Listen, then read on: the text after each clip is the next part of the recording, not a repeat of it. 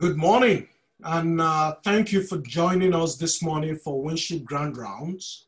If you are an Emory University or healthcare employee and you would like to receive a CME credit hour for attending today, the login information can be found in the chat feature on the bottom of your screen. If you have any issues with this webinar or the CME login, please send Julie Hawkins an email or drop a note in the Zoom chat box. This morning, we are really excited to welcome Dr. Edith Mitchell. Dr. Mitchell is professor in the Department of Medicine at Sidney Kimmel Medical College of the Thomas Jefferson University. She's also Associate Director for Diversity Programs and the Director of the Cancer to Eliminate Cancer Disparities. She has spent a medical career helping individuals in medically underserved areas to realize that simple changes in lifestyle can have a dramatic impact on cancer care. She received a Bachelor of Science in Biochemistry from Tennessee State University and a medical degree from the Medical College of Virginia in Richmond. In 1973, while attending medical school, Dr. Mitchell entered the Air Force and received a commission through the Health Professions Scholarship Program. She subsequently entered active duty after completion of her internship and residency in internal medicine at Meharry Medical College. And this was followed by a fellowship in medical oncology at Georgetown University. She is a retired U.S. Air Force Brigadier General, having served as the Air National Guard Assistant to the Command Surgeon for U.S. Transportation Command and Headquarters, the Air Mobility Command based at the Scott Air Force Base in Illinois. General Mitchell has been awarded with over 15 military service medals and ribbons. As a distinguished researcher, she has received many cancer research and principal investigator awards, including a recent Promise Grant from the Susan G. Komen Foundation. She serves on the NCI Review Panel, the Cancer Investigations Review Committee, the Clinical Trials and Translational Research Advisory Committee, the NIH Council of Councils, and as co-chair of the NCI Disparities Committee. Because of her experience in the cancer research community, Dr. Mitchell was selected to serve as a member of the NCI's Blue Ribbon Panel, conveyed to advise the National Cancer Advisory Board on Vice President, now President-elect Biden's National Cancer Moonshot Initiative. And in 2019, Dr. Mitchell began service as a member of the President's Cancer Panel. Our research in breast, colorectal, and pancreatic cancers and all the GI malignancies involve new drug evaluation and chemotherapy, development of new therapeutic regimens, chemoradiation strategies for combined modality therapy, patient selection criteria, and supportive care for patients with GI cancers. Please join me in welcoming Dr. Mitchell. So good morning, and thank you so much, Dr. Lace, for that introduction. My mother would be very proud. So thank you so much, and thank you, the audience, for joining us today. I selected the topic Improved Survival but Continued Disparities in Cancer, Planning the Future with Precision Oncology, but Assessing the Past through the Rearview Mirror. And I am delighted to present today. My disclosures, I have none related to this topic. The poet James Baldwin said, "Know from whence you came. If you know whence you came, there are absolutely no limitations to where you can go." That is particularly important today as we evaluate the COVID-19 pandemic and the effect on disparities, not only in the disease process for COVID-19. However, we must remember that cancer does not pull up to a stoplight and stop regarding the incidence or mortality rates. And therefore, we must continuously address these issues as we move through therapeutic and treatment plans for the pandemic. So my objectives today will be to describe the decline in cancer mortality rates, historical events that have impacted cancer outcomes, the impact of Medicare and cancer disparities, and disparities in breast, colorectal, and multiple myeloma.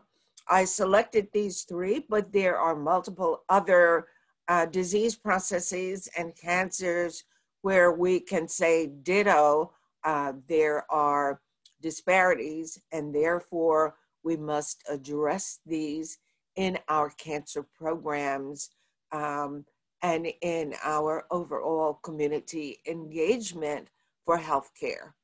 And I will finalize with some future directions in cancer research.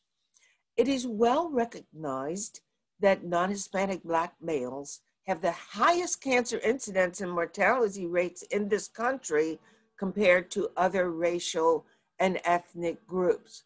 Note for the non-Hispanic Black male, there is the highest incidence rate. There is also the highest cancer mortality rate in this country. For non-Hispanic white females, there is the highest cancer incidence rates. However, non-Hispanic Black females have the highest death rates. So note that non-Hispanic whites, the highest incidence rate, but non-Hispanic Black females having the highest mortality rates from cancer in this country. And while we have talked about cancer incidence and mortality rates over many decades, note that there has been a decline in overall cancer incidence rates in this country, but note that Black men in red here have still, despite our efforts and our accomplishments over multiple decades, the African American male still has the highest cancer incidence rate. And mortality, again, over many decades of research and involvement of many individuals and institutions in this country, note that the African American male still has highest incidence and highest mortality rates. There are a number of factors that have affected the cancer programs over many years, being initiated by the National Cancer Act of December 23rd, 1971, when it was signed by then President Nixon.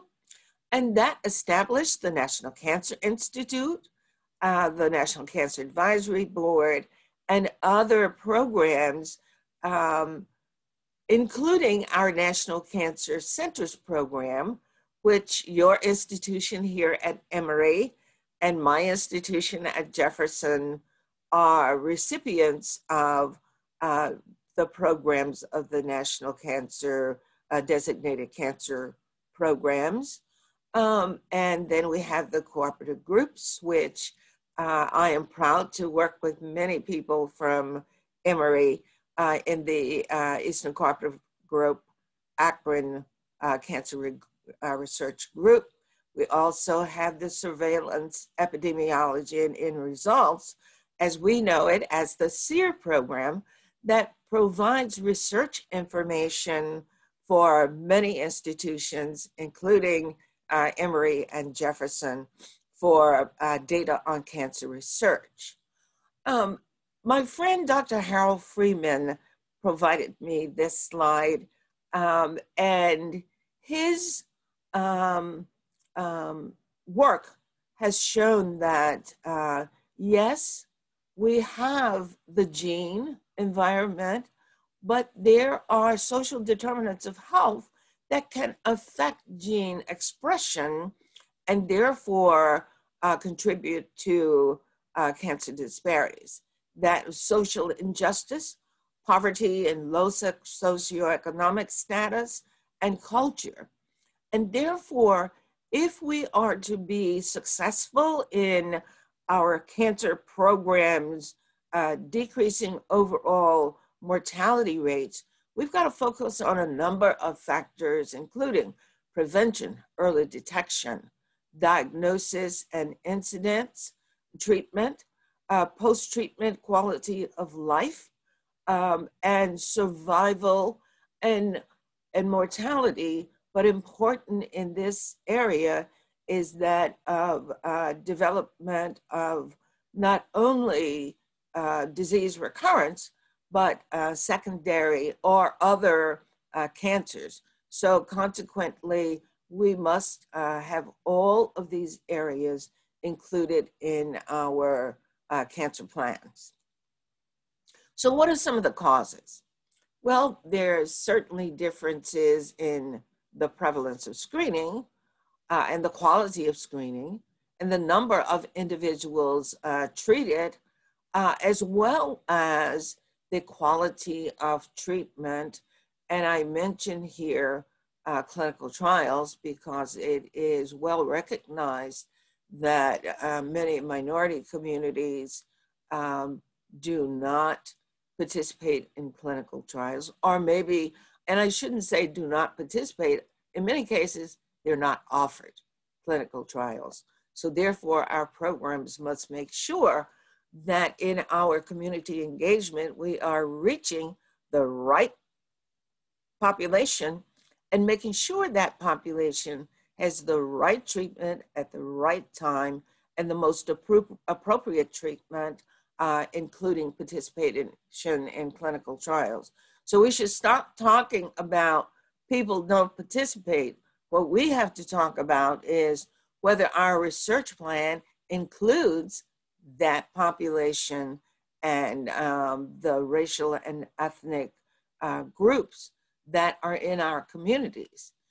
We also know that there are differences in cancer incidence in certain races, such as triple negative breast cancer, prostate cancer, and others, the socioeconomic status of the patient, and certainly the region of residence in this country.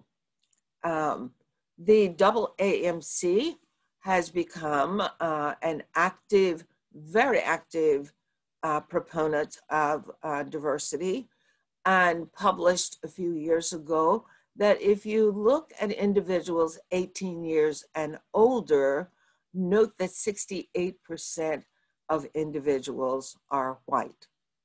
If you look at those under 18, however, that number decreases to 56%, and it is estimated that in just a couple of decades, this number will be below 50%.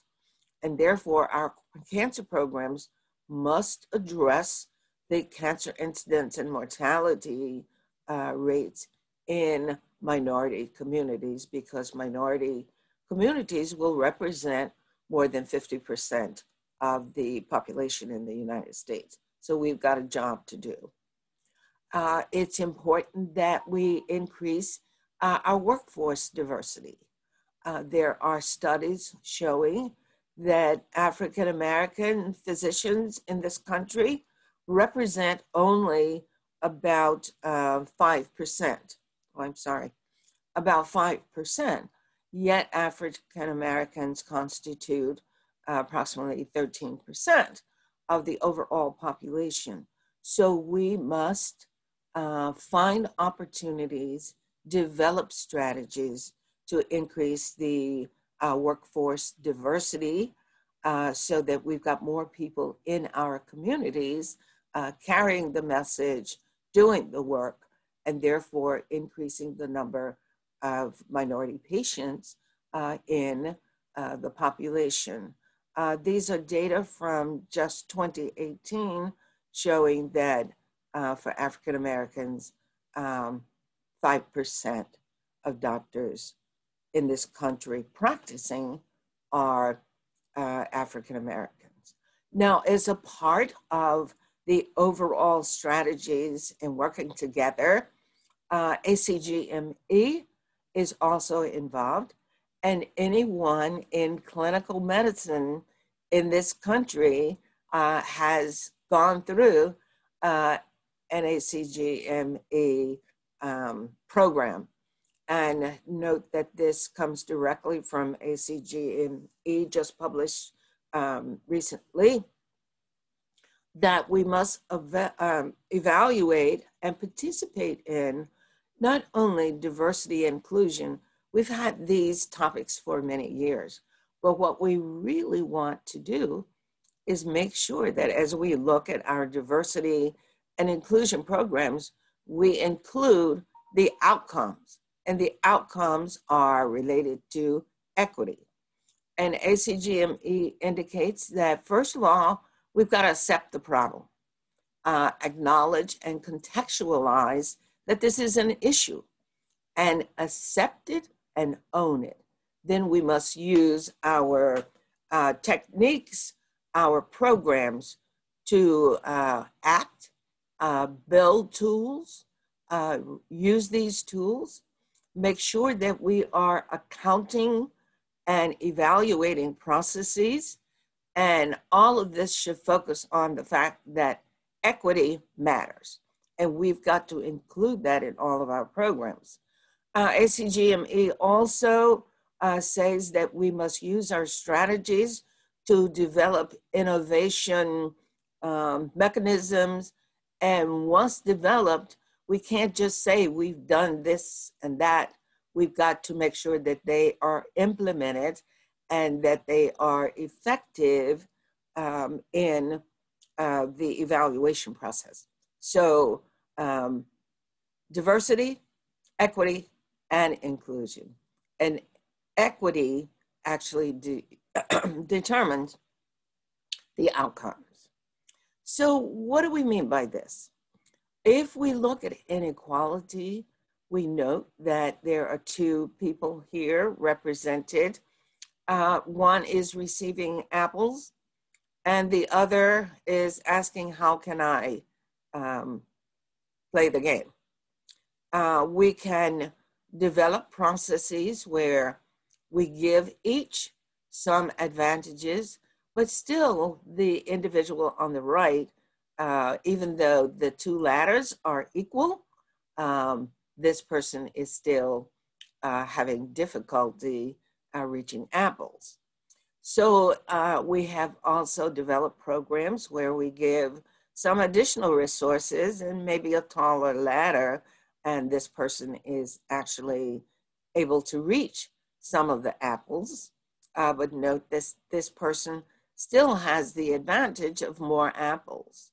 So what we really need to do is focus on justice and prop up this tree so it's not bending in the direction of individuals.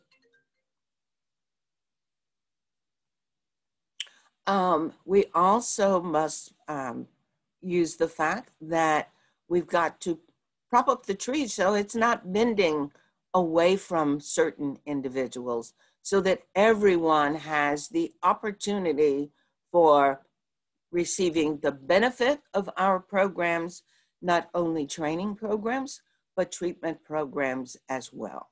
We've got to make sure that there is not only equality and equity, but also,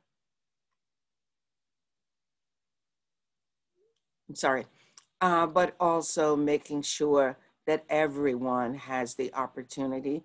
And yes, we may have to give some additional resources to certain individuals in order to make sure that they are participants of the process. So we've got to make sure that our programs do not offer disparities to individuals of certain races,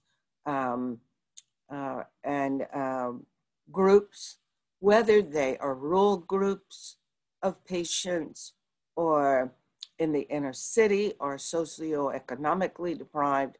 We've got to make sure that everybody is included and that we not only make sure that everybody is able to obtain apples, but if there are programs that offer disparities for individuals, we got to fix the tree and prop it up so that we are eliminating cancer disparities. As we talk about the past, there are some individuals who are very important in terms of developing cancer programs throughout the country and over many decades. The first person I want to mention is Dr. Jane Cook Wright. Years ago, many of us were given information on the fathers of the American Society of Clinical Oncology, ASCO, but nobody ever talked about the founding mother. Dr. Jane Cook Wright, an African-American physician, was one of the 7 original founding members of ASCO, and now ASCO having over 40,000 members. So Dr. Jane Cook Wright.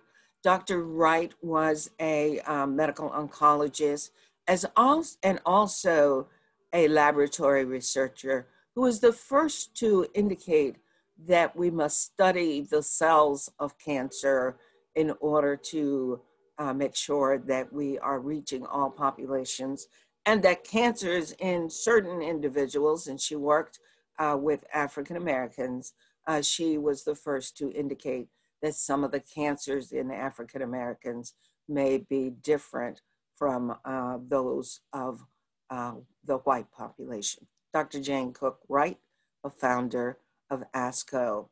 And here is Dr. Wright. She participated in AACR and over the years worked hard against cancer. And she and her father were also individuals who conferred with then President Roosevelt. And here is Dr. Wright's father, who was a noted surgeon and also was president of the board of the NAACP for 18 years. And he is here with First Lady, then First Lady Eleanor Roosevelt. On the other side are members of ASCO and the National Medical Association giving Dr. Wright and presenting her the Legacy Award for cancer in this country, Dr. Jane Cook Wright. Medicare, and many ask, well, why do you put that in your talk? What does Medicare have to do with disparities? President Johnson, here signing the Medicare legislation, July 30th, 1965, and he chose not to sign it in the Oval Office, but he went to Kansas City, Missouri, and signed the legislation in the Truman Library. It was President Truman that first approached Congress to develop a plan and a program for providing care to the elderly in this country, and that eventually led to the Medicare legislation. And we note that in 1970, approximately 20 million individuals received care through Medicare. But note, it is estimated by 2030, that number will have quadrupled and more than 81 million individuals will have access to medical care through Medicare. And what did that have to do with disparities? Well, the Medicare legislation, as I said, was signed July 30th, 1965. The Civil Rights Act had been signed a year prior to that. And the Civil Rights legislation included the fact that individuals or institutions could not receive federally funded resources unless there was adherence to the Medicare or to the Civil Rights Act. And maybe some don't remember that there were hospitals, physicians' offices in many areas, not only in the South, but they were in Philadelphia too, with signs saying colored for one door and whites only at the other door. Within 4 months, those signs all changed. There were hospitals that did not allow Black doctors to be members of the staff. That changed. In many hospitals, Black nurses only took care of Black patients on the Black wards and were not allowed to provide care on the whites only medical wards. This all ended, and by July of 1966, when the legislation actually went into service and production, all those signs came down. Black doctors were allowed on hospital wards, and that occurred here in Atlanta, in my hometown near Memphis, Tennessee. Same thing, all of this changed. So reduced disparities in access to care by enforcement of the Civil Rights Act was a condition of hospital and institutional participation. Hospitals integrated their medical staff's waiting rooms very quickly. And not only that, let's remember outcomes. Hospitalizations for whites and Blacks increased, while the increase was higher for Blacks being admitted to the hospitals for care. And disparities in access to hospital services changed, and the difference in the hospitalization rates between whites and Blacks decreased. So the gap between services decreased immediately with that. I've been interested in racial differences in cancer care for many years, and my colleague Robin Hertz and I wrote this booklet. One of the things that we found was differences in the payment for cancer care.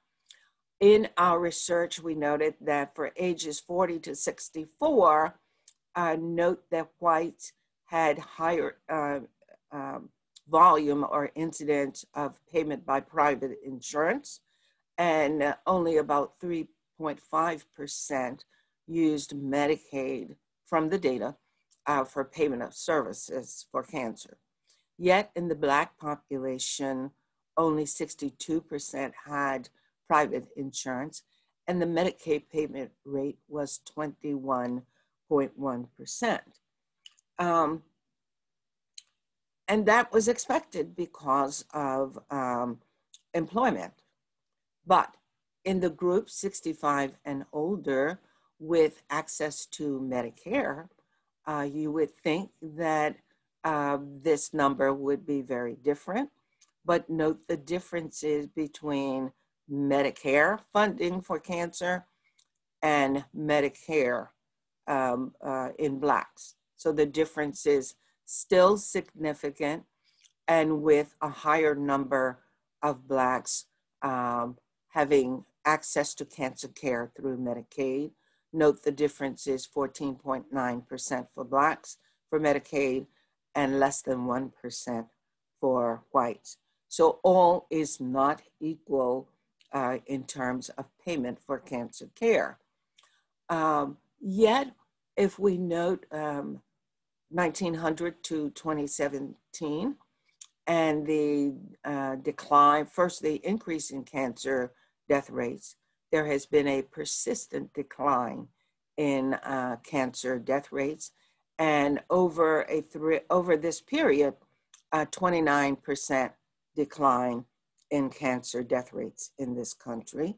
Yet, when we look over a long period of time, note that non-Hispanic Blacks still have the highest mortality rates of any racial or ethnic group in this country. And the stage distribution of individuals for a number of cancers demonstrate the fact that there are higher death rates in cancers, even if they present with early stage disease or late stage disease. So it's not just African Americans or others, minorities presenting with late stage disease. Even in early stage disease, there are higher mortality rates. Clinical trials, very important. And one important event, the NIH revitalization rate of 1993, our act of 1993, called for valid subset analyses among races and ethnicities, and therefore we must include this information in NCI-sponsored clinical trials. And I recommend that this be done in all clinical trials, no matter who or what institution is the supporting and resources factor. So we've got to look at what we're doing. And if we look at a number of disease processes, breast, prostate, colorectal cancer, note that the African American population has the highest mortality rate. So we've got to focus on all of the cancers and make sure that we have appropriate information and that we include those communities in our clinical trials process. So with data collected from the American Cancer Society, it's well recognized that the South has a higher incidence rates and higher mortality rates, and that the decline varies tremendously according to the area of the country. Note that the area of the Northeast has the higher Northeast has the highest rate of decline of cancer. So you could say, well, maybe we should all move to Vermont or New Hampshire or Maine, Massachusetts, and then the rates would be lower. There's still lots of studies ongoing in all of the states to try and address the issue of cancer incidence and mortality rates. So let's focus on the three cancers that I mentioned. The breast cancer burden of African Americans. What do we know? We know that there is a higher mortality rate from breast cancer in African Americans. More African American women present with late stage disease. And until very recently, there were lower lifetime incidence rates, but they have, the curves have approximated each other now. In the African American population, women present with breast cancer at a younger age. There is an increased frequency of adverse tumor features. And I added this, that there's a higher incidence of male breast cancer in African American. And these are some of the areas that we think perhaps contribute to these disparities identified, and therefore very important for study and clinical trials involving patients. This was from Jefferson, and one of my former residents and later fellows and young faculty conducted this investigation with evaluation of the tumors of more than 2,000 women with breast cancer, and found that patients had, with these tumors, and all from our institution, had lower estrogen receptor positivity, but a much higher Ki67. And this was one of the earlier reports of Ki67 being important in breast cancer tumor pathology evaluation.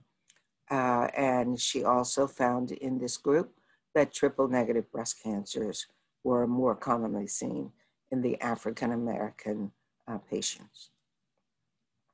The stage distribution by receptor status and race has been studied on through many programs and research efforts.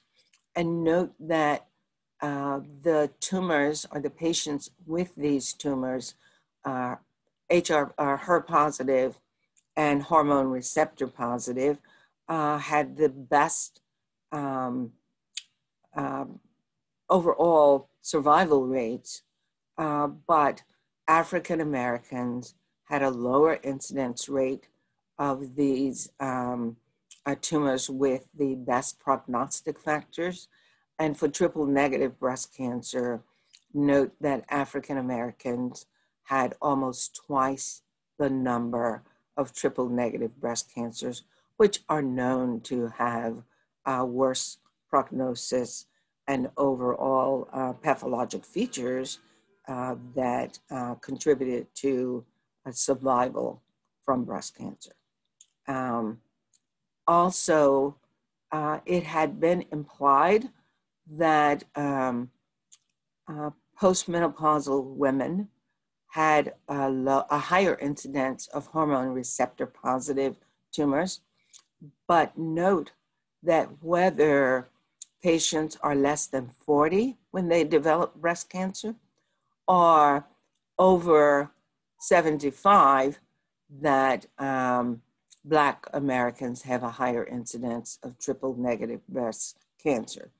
And of course, in individuals over 75, it's well recognized that there could be other comorbidities that might affect treatment. And therefore, for this group over age 75, with perhaps other comorbidities, and in addition, triple negative breast cancer, that this offers a particular challenge to the treatment process, and therefore we must continue to evaluate the aging population and also make sure that our treatments are designed to include all of the factors that may be involved in care of the elderly population. So breast cancer, many disparities that must be addressed. Multiple myeloma is another.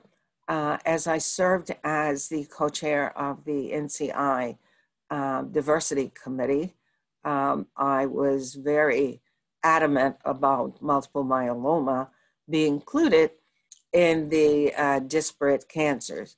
And what you note is that the rate of incidence in myeloma is almost twice that of other racial and ethnic groups. So therefore, myeloma in the African American population, a particular problem. And of course, your team at Emory has been a major proponent of research in myeloma, and also in the work and leadership in the ECOG Akron Cancer Research Group efforts. What we know from myeloma incidence rates is that in Black patients, myeloma increases earlier in age. In the 30s, you can see differences, and those differences continue to increase between racial and ethnic groups in this country with the aging of the population. And this just goes over to show that this continues even through the age group over 80. So myeloma, another disparate disease process. And the mortality from myeloma, again, nearly twice the mortality rate of other racial and ethnic groups in this country. So myeloma, another disparate cancer that we must find some answers to, not only the incidence rate, but the mortality rates.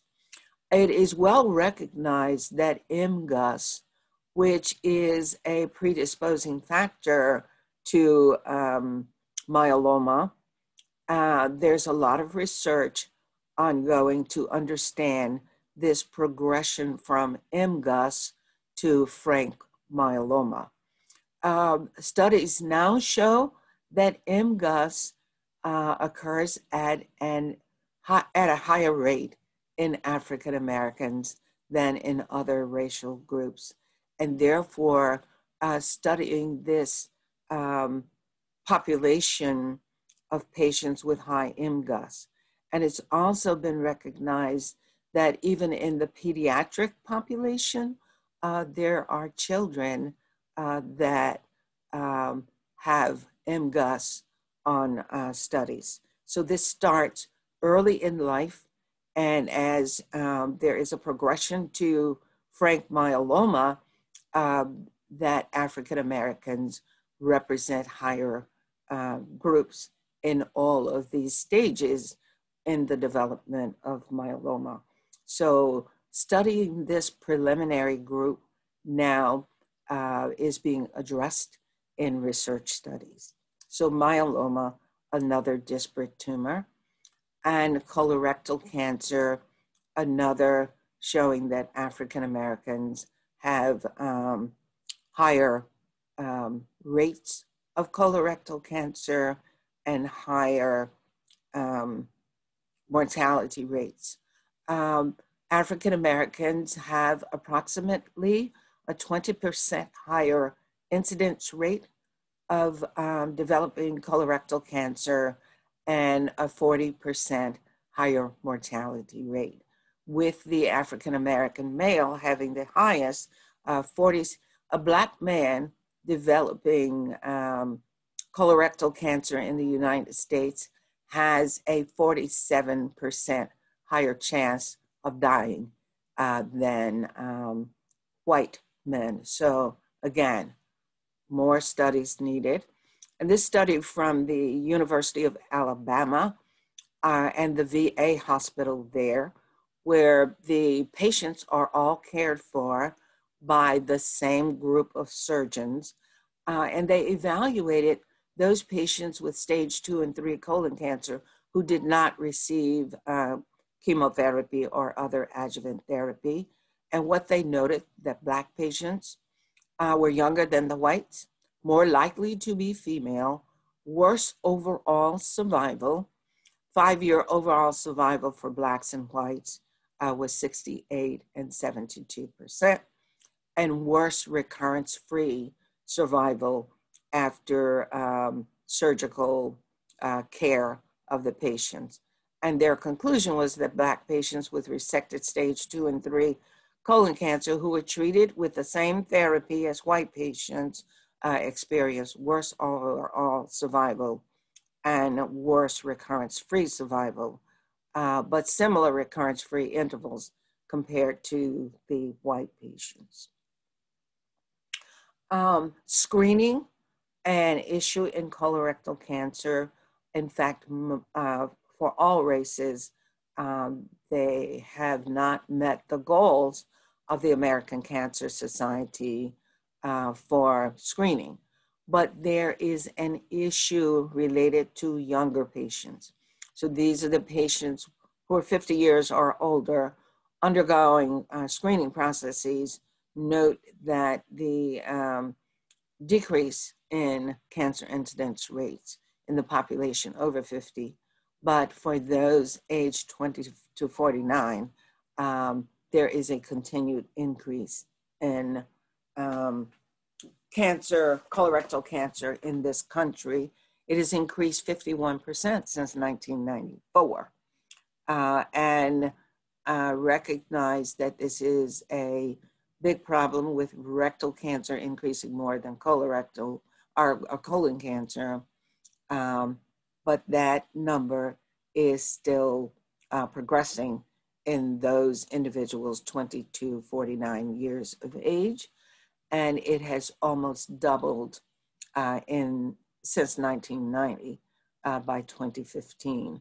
So approximately 12% of colorectal cancers in this country are in individuals younger than age 50 who would not have been, would not have had access to screening programs then.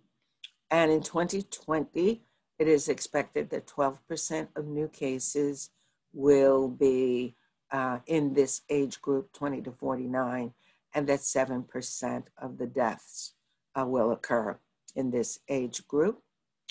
There is a lot of research now trying to understand the colorectal subtypes and the precision medicine regarding colorectal cancer.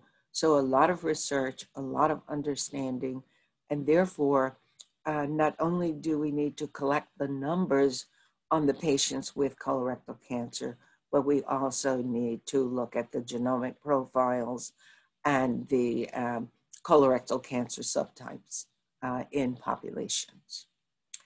So we note for these three cancers that there are higher incidence and mortality rates, and therefore must be addressed.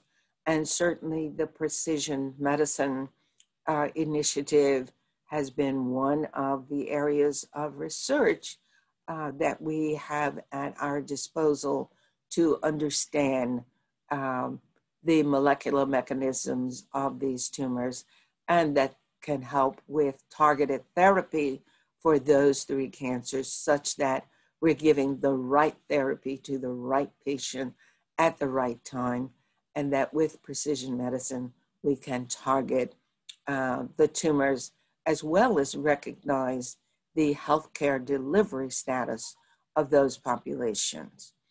For another research group from the NIH, the All of Us mission and objectives, this is a research program to evaluate not only those with disease ongoing processes, but for those who may not have evidence of disease, to try and understand mechanisms of disease, and more importantly, some preventive strategies that might allow us to know more about these diseases.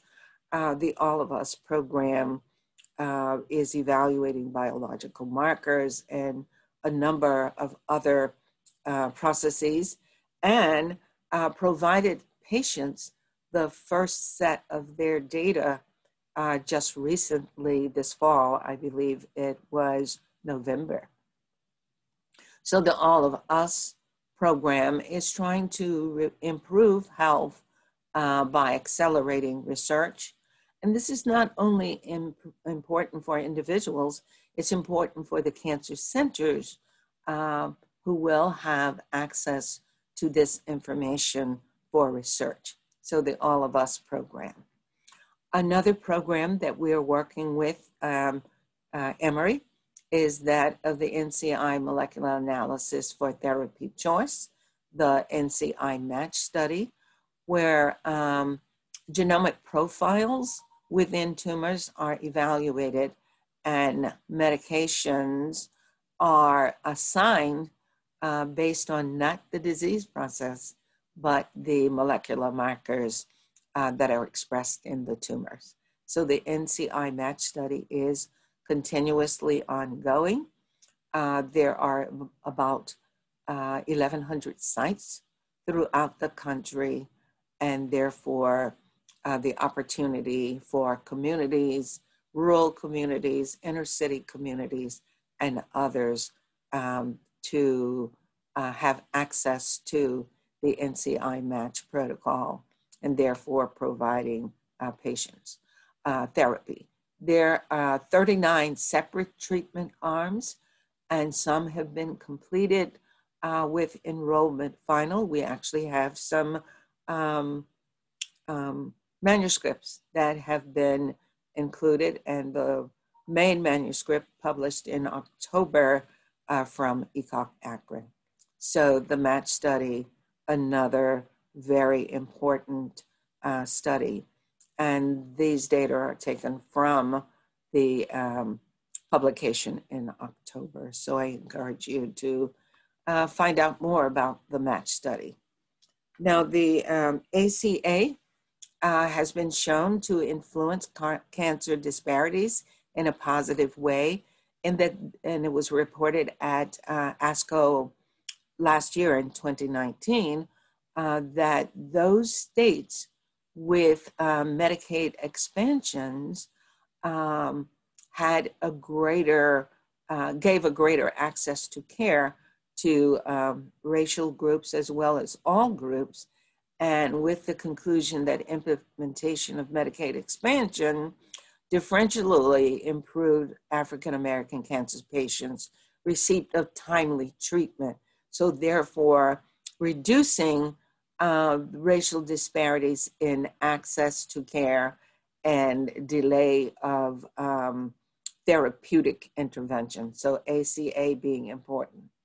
For the Sidney Kimmel Cancer Center at Jefferson, we have reported that our work to increase minority participation in clinical trials depended on a number of factors: community outreach and education, developing partnerships and strategies within the community, making sure that we include our clinicians as well as basic science researchers and our behavioral and epidemiologic science investigators, all working together to increase accrual in our populations. And we have shown that we can increase the participation of minority populations in clinical trials. So just a few summary points. Precision medicine initiative, very important. Cancer death rates continue to decline in the United States. Understanding disparities in cancer incidence and mortality rates and impact of social determinants of health are areas of research, and we must focus on these in our community engagement endeavors. Important to remember that there are historical contributions to the decline in cancer death rates and the contributing factors I discussed earlier. Newer therapeutic research interventions and clinical trials participation by all patients with cancer in this country is important, as well as understanding the genetic changes in tumors through genomic sequencing and other tests that will help us understand the disease processes with higher incidence rates in African Americans. It is not strictly related to people not receiving things and getting treatment. So that is the end, and I'm happy to discuss others. Thank you so much.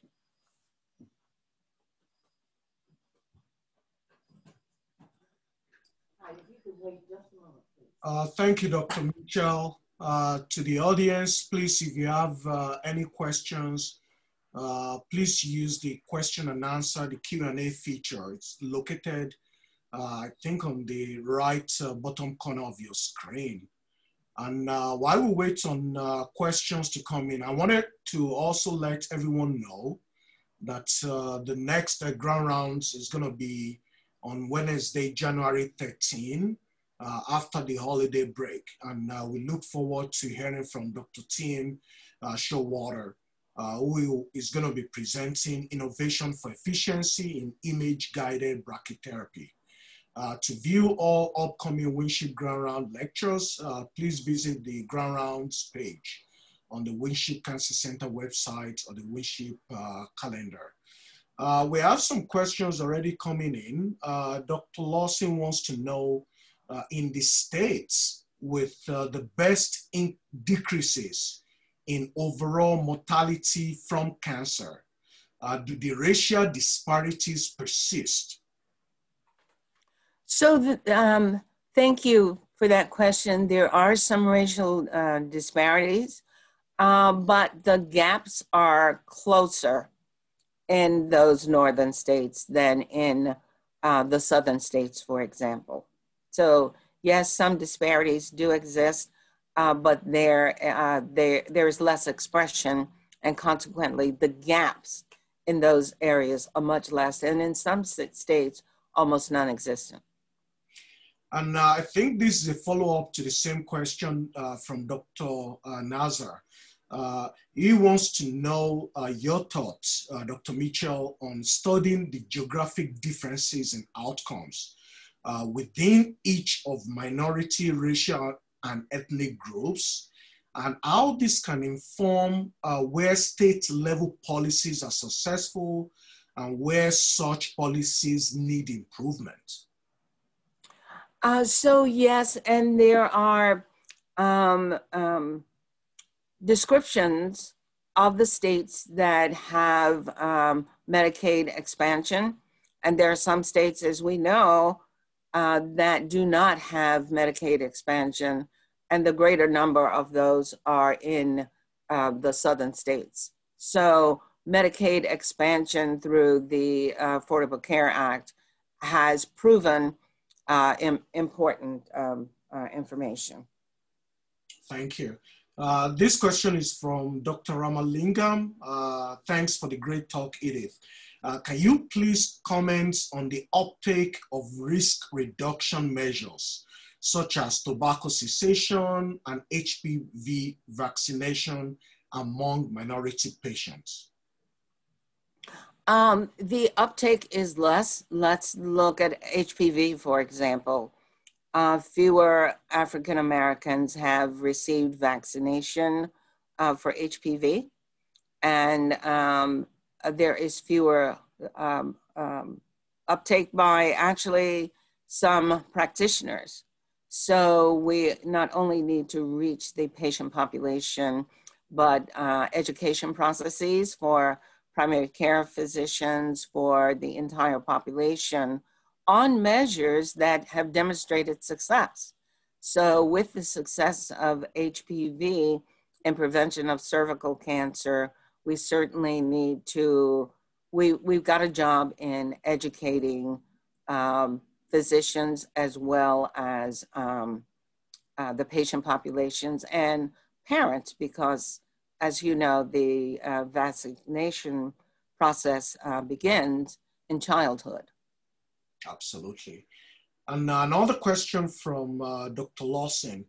The Adverse Childhood Experiences Study showed an increased incidence of many diseases, including cancer, in adults with higher number of these experiences.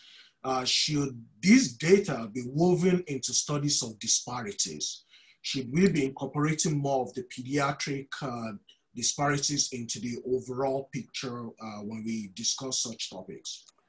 Yes, the pediatric cancer groups and institutions focused on cancers in children are very, very active. I am not a pediatrician, but I can tell you that the pediatric groups have done a better job of getting patients into clinical trials and treatment processes than the adult cancer groups.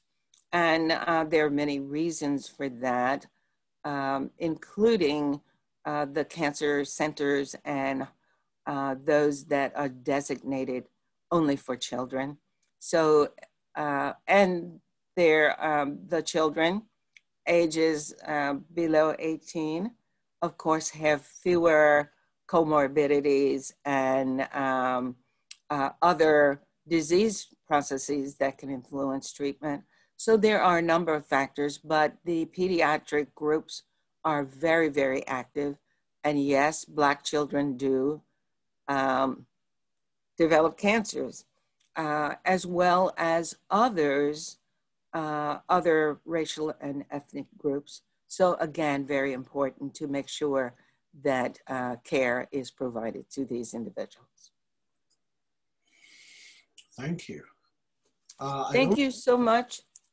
I must tell you that I have another program to present in a few minutes, but this has been great and it is so wonderful. And I thank my colleagues at Emory for working with me on a number of processes. And Dr. Elise, you have been a part of that effort. So thanks to Emory. Thanks for allowing me the opportunity to speak with you today.